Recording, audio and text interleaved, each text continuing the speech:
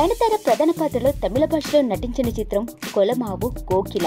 August 17న విడుదలైన ఈ చిత్రం అక్కడ 3 రోజుల్లోనే 11 కోట్ల రూపాయల గ్రాస్ ను రాబట్టి బ్లాక్ బస్టర్ విజయ దిశగా దూసుకుపోతుంది. ఇక ఈ చిత్రాన్ని చిత్ర నిర్మాణ సంస్థ లైకా ప్రొడక్షన్ కొక్కో కోకిల పేరుతో తెలుగులో సొంతంగా విడుదల చేస్తుంది. నిజానికి తమిళ భాషతో పాటు తెలుగులోనూ అదే రోజు విడుదల కావాల్సి ఉంది ఈ చిత్రం. అనివార్య కారణాల వలన వాయిదా పడింది. ఇక ఈ చిత్రం ఎట్టకేలకు ఆగస్టు 31న తెలుగు ప్రేక్షకుల ముందుకు రానుంది. యువ సంగీత దర్శకుడు అనిరుద్ సంగీతం అందించిన ఈ చిత్రాన్ని నూతన దర్శకుడు నెల్సన్ తెరకెక్కించారు. క్రైమ్ కామెడీ నేపథ్యంలో తెరకెక్కిన ఈ చిత్రంలో శరణ్య, యోగిబాబు ముఖ్య పాత్రల్లో నటించారు.